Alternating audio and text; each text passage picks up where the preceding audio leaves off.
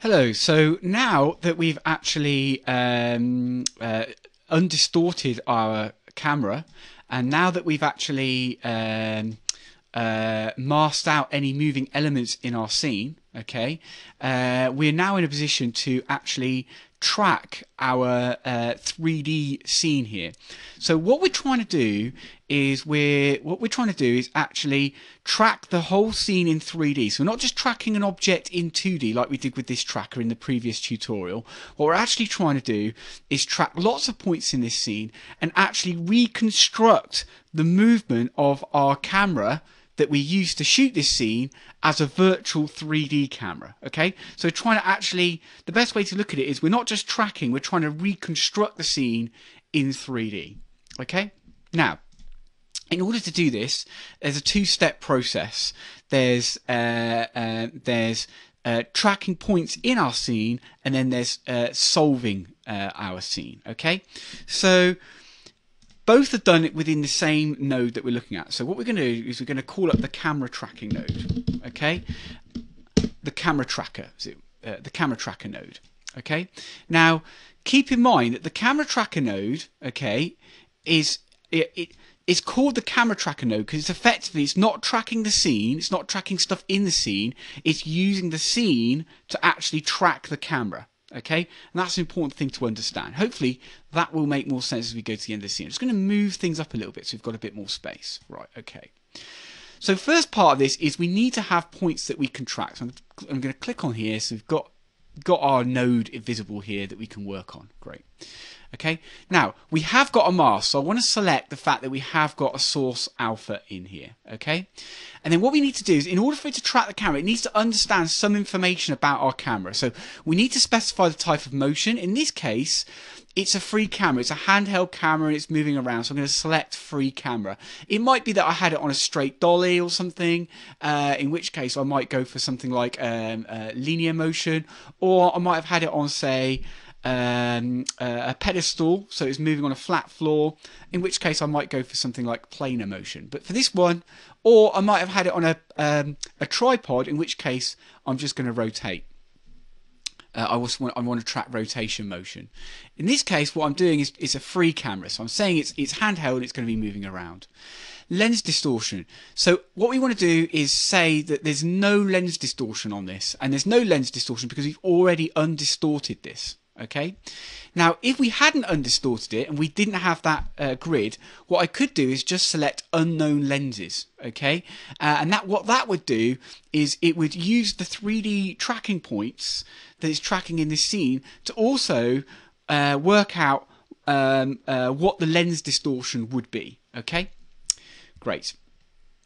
But that's not nearly as good as actually doing a distortion grid with this method.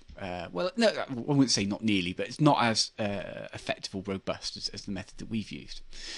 Okay, so now what we want to do is we want to specify the focal length. So we do know what the focal length was, and the focal length was 34 millimeters. Now, what I should just say about this part here, so I'm talking about here the focal length and the film back size. Both of these elements together contribute what we call the field of view. Okay. Now I'm sure you've done this in another module, but if we make the sensor smaller, it makes the field of view wider for the same focal length. Okay. Well, in fact, sorry, let me rephrase that. If we make the film back size smaller, it makes the field of view narrower for the same focal length. So, for example, this is effectively equivalent to the 35mm film camera, okay? Or in a digital world, say a Canon 5D, which is a 35mm sensor, or any digital camera that's got a 35mm sensor on there. If I decrease this will basically be as if, by making this smaller, it would be as if I was making the focal length longer. It's narrowing the field of view. Okay. the important part is that both of these elements define our field of view, and what we need to do is we need to know what the field of view of the camera is in order to be able to accurately solve the camera. So the computer's not going to be able to understand and solve the movement of the camera if it doesn't know what the field of view of the camera is. Okay, so the key part from your point of view is that you need to know both of these pieces of information. Okay, so you need to know what the focal length of the lens you're using is, and you need to know, so avoid zoom lenses if you can, and avoid things like telescopic tubes and things like that, things that change the focal length to something that we don't know what it is. Okay, okay. Next, we've got the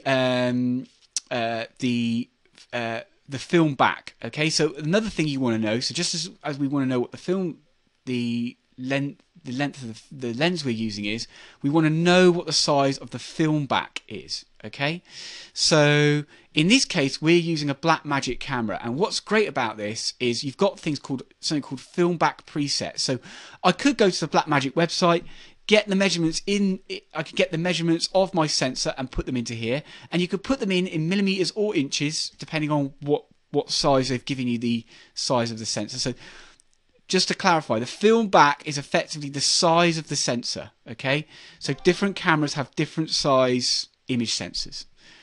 What's really useful here is I've used the Blackmagic Cinema camera, and I can actually there's for known cameras or common cameras, I suppose, Nuke have already put in here those sizes, so you can just select from here. So I can go, right, I've got a Blackmagic, so you might go Canon, you've got the C100, C300, which we've got, and then you might go to digital SLRs, and these are all the different digital SLRs. So you've got all kinds of sort of a whole range of cameras that you can already select from. I've used a Blackmagic, and it was the cinema camera C2. Okay, and they've also got the pocket camera that we've got as well. So I can click on that, okay, and that's great, and it gives me the film back size automatically. Brilliant. So in short, both of those pieces of data means that I can now accurately reproduce the field of view of the camera. Okay, excellent. Now what we can also do is we can sort of look at some of the settings here to look at sort of features that we're tracking. Okay, so what we can do is I can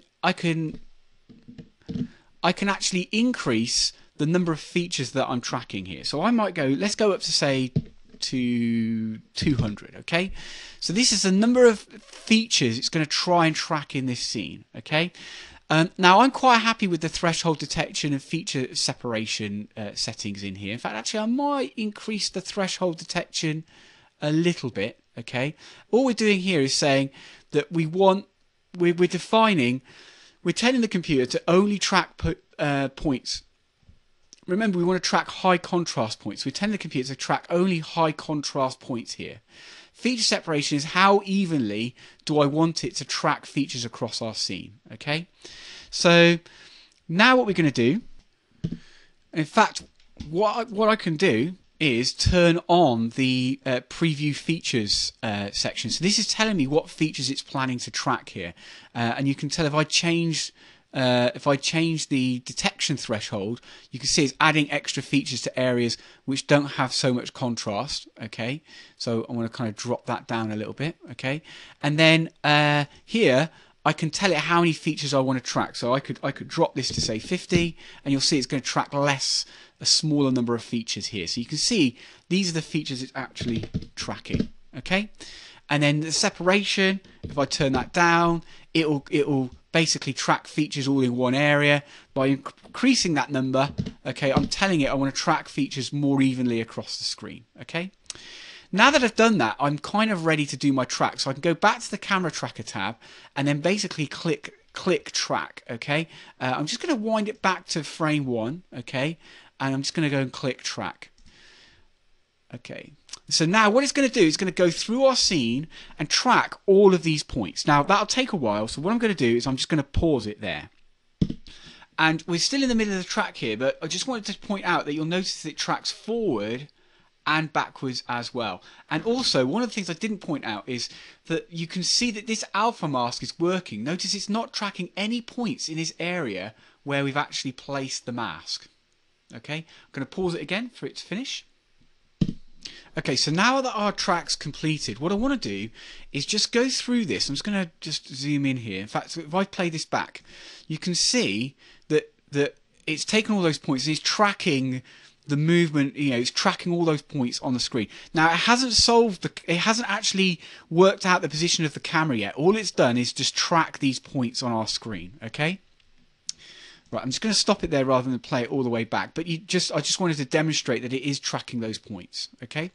Now, if I just move this down, what we can then do is start looking here and looking at any track points that don't seem to be following, you know, the same sort of path as the other track points. Okay, so any track points that kind of cause a bit of concern. So, for example, this one here. I don't like. So if you select it, you can just simply delete that track point. Okay, this one here. I think I'm happy with most of these track points. So look.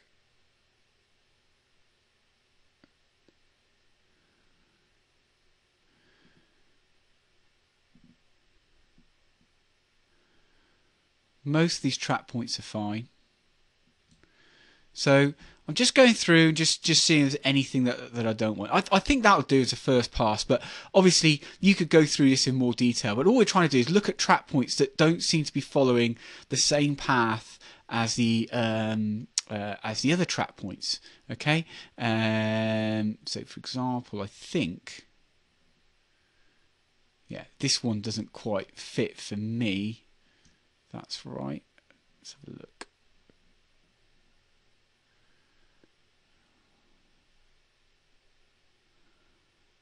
No, that seems to be fine. Yeah. Okay. So I've gone through there and had a look at that.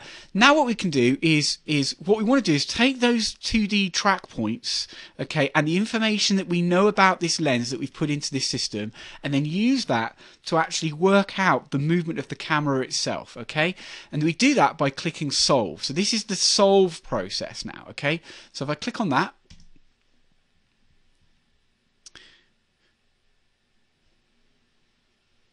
okay, so what it's done then is it's taken all these track points and solved the movement of the camera for me. Okay, now what we're looking at here is, in fact, and what I should just demonstrate, if I go into 3DC now, in that solve, what it's done, okay, is it's worked out. It hasn't created a camera yet, but it's worked out where all those points are in 3D space. Okay. Great.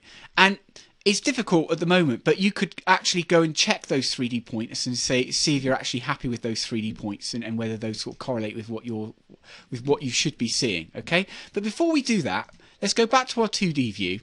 What we're interested in here is we've got this error rate here, and this is what this is doing. It's sort of looking at it and kind of go, you know, all these points give us different information, and it's sort of saying, you know, how close, you know, how close were these points to being correct, to giving us an accurate track. Okay, how close did these points actually line up and corroborate with each other as it did the track? Okay, so what we can do is again, I'm just going to go back to frame 1 and click solve again.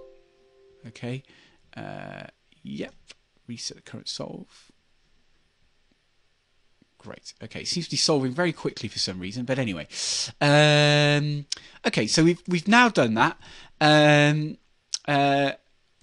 So now what we want to do is go into auto tracks. Okay, so effectively what we want to do now is to improve this error rate. So we want to try and get this below 1. Okay, so to improve this error rate, what we want to do is some of these tracks are going to be better than others. So we want to analyze all these tracking points now, okay, and actually strip out tracking points that aren't so good, okay, and then resolve based on the good tracking points, okay. So again, I'm just going to click the auto tracks tab. First thing we're going to do is pick out any tracks which are only tracked for a very short period of time. So you can see by the length of these lines, there's some that are only on the screen for a short period of time, and they're probably not going to give us as good a track as some of the other tracks or some of the other track points. So we can click track length min, okay, and then min length. So that's what I want to do. I'm just going to press Control to select both of those, okay? And then what I can do is I can adjust this top slider here to remove any track marks which are, above or below a certain period of time. So I'm definitely going to try and get rid of anything that's below, only 4 frames, okay? There's quite a large number that are only 5 frames, but I'm going to leave those for the moment, okay? So I'm going to say that's the minimum track length, okay? Next thing I'm going to do is I'm going to look at how accurately it is able to track each of these track markers in 2D space, okay? And I'm going to do that by selecting the error RMS, okay, and the max track error option here. So look, okay.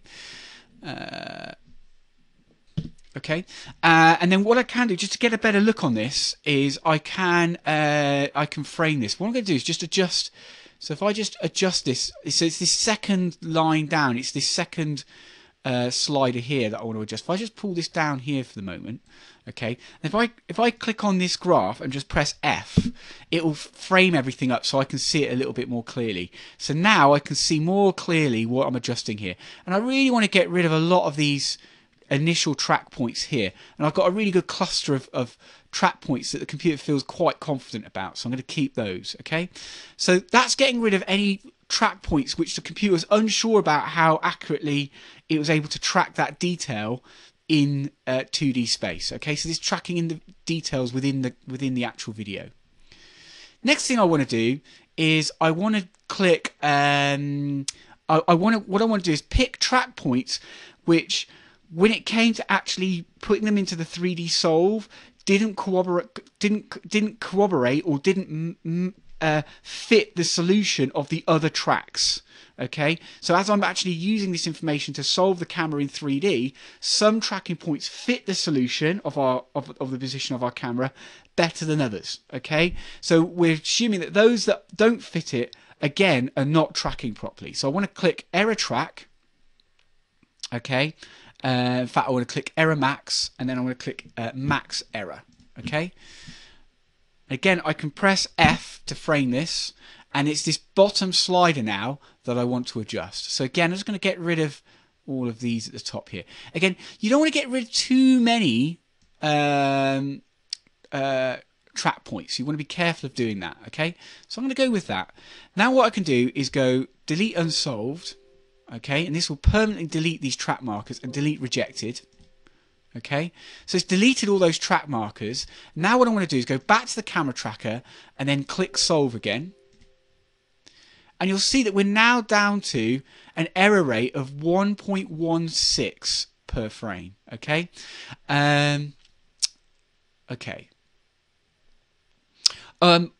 what I would do as well, sorry, just another thing to wind back on as well. When I went into settings here, in fact, yes, no, that's fine. I thought I'd left preview features on, but I hadn't, so that's fine. Okay, let's go back to our auto tracks. So we want to get this to 1 ideally, okay, or 1 or less, okay. So again, I'm going to go back to my auto tracks. I'm going to look at this length thing again. Okay, so I'm going to click. I think it was the length min and min length. Okay, press F to frame that, and I'm tempted to kind of adjust this and get rid of this sort of bulk of tracking markers here. And then what I'm going to do is go back to look at my other ones. So that's my RMS. This is the 2D, checking my 2D tracks. Okay. And I think there's some more I could strip out there. Let's move these out here. You see there's quite a good bulk there that are good. Might even be a bit more aggressive than that. Ooh. Sorry, I just moved the wrong slider there. That's something to be careful of. Okay, let's stick with that. And then I'm going to do my error max and my max error. Again, press that F to frame it. And then I'm just going to be a bit more aggressive with that. Okay. Again, I'm going to go delete unsolved. Yes. Delete rejected. Yes. And then I'm going to go back to my camera tracker. And you can see now we're less than 1. If I click solve, okay, yes. So now we're less than 1. I'm happy with that. Okay, so I'm happy with that as a solve. That seems to that's convincing me that that's now that we've now got a good track on there. Okay. So now what we can do is we can actually, if I just go back to our node graph here, okay. Now what we can do is we can go back to our scene, we can go back to our node graph, and what we want to do is obviously we want to take all this data and be able to use this to actually place 3D objects into our scene. And there's various options you can select, but I'm going to select the Scene Plus option and go Create. And what you'll see is it's basically created all these nodes. So all these nodes below have been created automatically by this camera tracker. And basically what this is doing is it's creating a 3D scene, okay? Let me just demonstrate this for you. I'm going to go into 3D here. It's creating a 3D scene. What I need to do is connect this scanline renderer to the viewer. Okay, here we go, and I press 5. So I'm looking at so now what I'm doing is I'm looking at the 3D scene that's been created by this tracker. So you can see we've got a 3D scene. Here's our camera, okay. Here's our point clouds. So here are all the points in our scene, okay. We can see all of those that it's tracking. That's great. You want to check sort of errant points that are behind the camera or where you wouldn't expect them to be, okay? But you can see it's created a 3D scene with our camera, okay, that's the camera there, our point cloud, okay? And it's putting those into a scene. So this is our scene. So that's the point clouds going into the scene, the camera going into the scene, and then here is our renderer. So the scene, which is the scene, is then fed into our renderer. Okay, and then it's the renderer that we're looking at in order to be able to kind of look at our scene and see what we can see. Now to move between the 3D view that I'm doing here, and again you can move around this 3D view exactly the same way as you might move around Maya. So that's kind of a sort of a standard, that sort of interface, in terms of pressing Alt and using the right, middle and left mouse button to move around. Okay, you can swap between the 2D and 3D scenes here, so you can see those. Okay, and what we can do is, now that we're looking through the scanline renderer, you can see those 2D points and get an idea of, these are 3D points in our scene rendered through the camera. So these aren't 2D track points now. These are 3D points in our scene that are being rendered and then added to our scene. Okay. So notice that this scanline renderer allows us to put a background on there, and notice that here it's taking a copy of the movie and putting it through the lens distortion. Okay, so effectively what we could do is there is no lens distortion on this, but what we could do is, if it was an unknown lens, any distortion data that this tracker had created or figured out from its track would be put into this lens distortion node. So we could copy and use that lens distortion node in the same way that we're doing with this lens distortion node. But as it is, we selected no distortion, so this won't have anything on it, hopefully. If we click on that, yeah, no distortion, so this has got no data on this lens distortion. It's effectively not doing anything, okay? But if we said unknown lens, that would have some data on it, okay? Or we set unknown lens in our camera tracker, that would have had some data in it. Okay, great. Now that we've done that, what we want to do is, you'll notice when we're in our 3D scene, basically the camera is kind of you'll notice that the camera is also moving around. Notice how the camera is moving forward. So this is reproducing the movement of the camera, okay, that was used to shoot the scene. Okay, around the static 3D points. And that's what's giving us this motion here. If we play that back, there we go. Okay, so you can play that back and check the track. Let me just let it preview up to this point here. And you can see that's a pretty solid track. They aren't slipping around. They're doing quite well. So that's our sort of first initial check, if you like, as are these points on the scene. Now, if we go to this 3D scene, you'll see that the camera is basically level. So if we go to frame 1, it treats that as that's where the camera is it's sort of treating the camera as level, and then basically positioning these point clouds in respect to the camera. In effect, basically, the scene we've got an accurate 3D scene, but it doesn't know anything about the actual layout of that scene. It doesn't know what orientation this camera should be. It doesn't know that really this is, most of these are on the floor, and most of these track points should really be on the ground. And so these track points should be kind of flat, rather than sort of going upwards like this, because it doesn't know the layout of the scene. So that the next thing we want to do is kind of try and give it some information about the layout of the scene. So what we want to do is basically to give some idea, a simple way of giving some idea of where this should be in the orientation of this scene. So when we think about what we want to do is try and give information about the orientation of the scene and the scale of the scene. Okay, now in this demonstration, knowing what the scale of the scene isn't so important, but we do need to give it the orientation of the scene. So how we do that is we'll go back to the camera tracker. So I'm going to select the camera tracker, press 2, so that we're now looking at the camera tracker, not the rendered results. Okay, and then if you just move this bar, you should get these tracking lines again. And then what you want to do is get to a point where you've got quite a few tracking lines on the floor that we can select from. So here we are. I'm going to go and press Shift and just select a load of these tracking positions that are on the floor. Okay.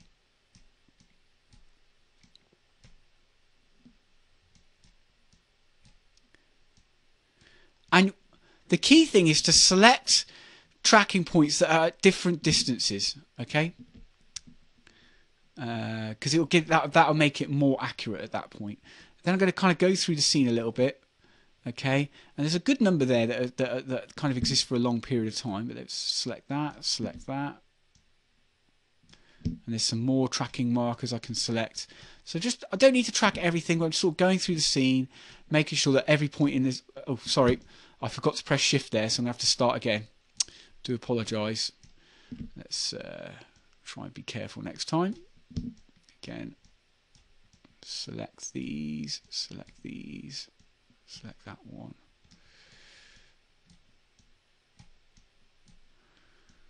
Okay.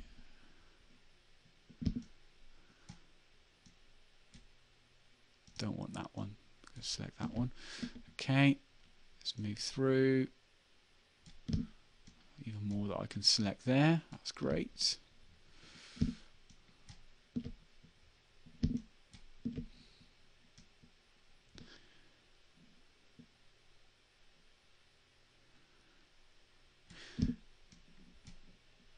I think that's enough markers that I've selected. So now that I've selected these tracking markers, what I can do is just go right click and go ground plane set to selected. Okay, but you'll see there's other things I could do. I could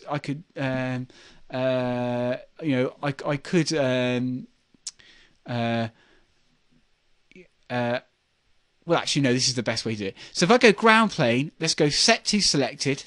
Okay, and now what we've done is basically say all these tracking markers that we've just selected, they're on the ground. So now when we look at our 3D scene, okay, you'll see, again, I'm just going to look through the camera again. So I'm going to select my scanline renderer, and this is our 3D scene, so you can see the camera.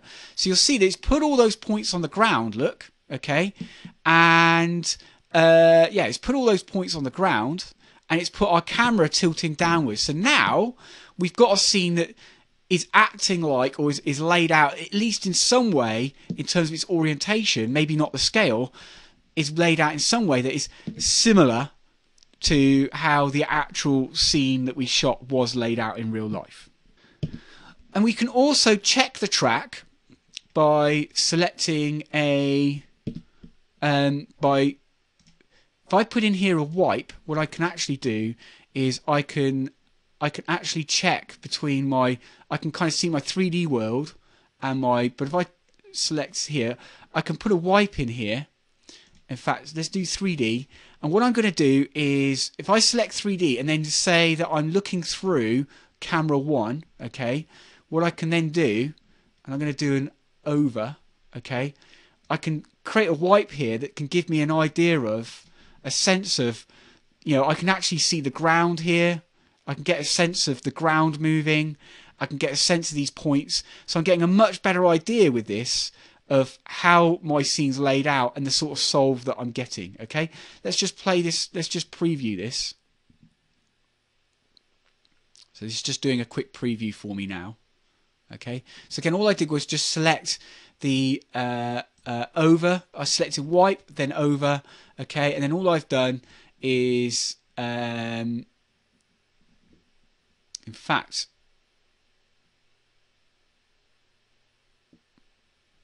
let's just pause this.